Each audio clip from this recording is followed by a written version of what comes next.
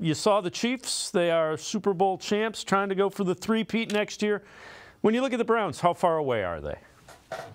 Yeah, that's the big question, right? Because the Browns make the playoffs this year, get bounced in the first round. The Chiefs go back-to-back, third one in 5 years. Everybody's looking up at the Chiefs. So when you look at roster-wise, some of the talent on the Browns is better than the talent on the Super Bowl champion Chiefs. Myles Garrett, by far, Defensive Player of the Year. I would take him over anybody they have on their defense.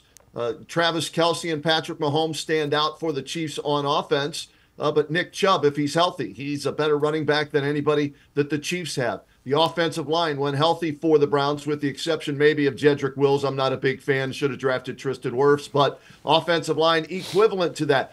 The bottom line is this.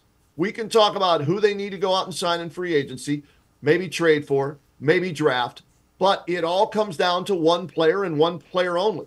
Does Deshaun Watson get back to the 2020 Deshaun Watson that the Browns traded for?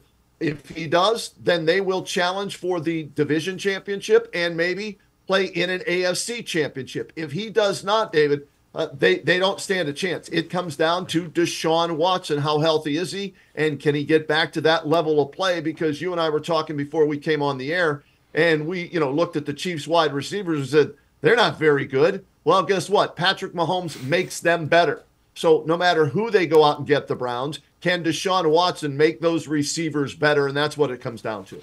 And, it's kind of ironic because the last time you saw Deshaun Watson on the field, he kind of was that quarterback against the Ravens in the second half. Didn't look great in the first half, but game on the line, he played really well, and then out for the rest of the year.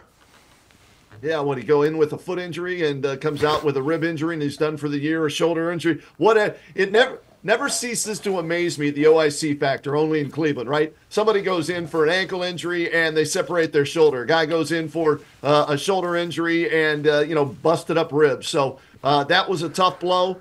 Obviously, Kevin Stefanski, Coach of the Year, did a hell of a job using 5 different starting quarterbacks. 4 of them won games. Joe Flacco, Comeback Player of the Year. You can debate that if you want. Bottom line is he played well in the regular season, horrible in the postseason for the Browns.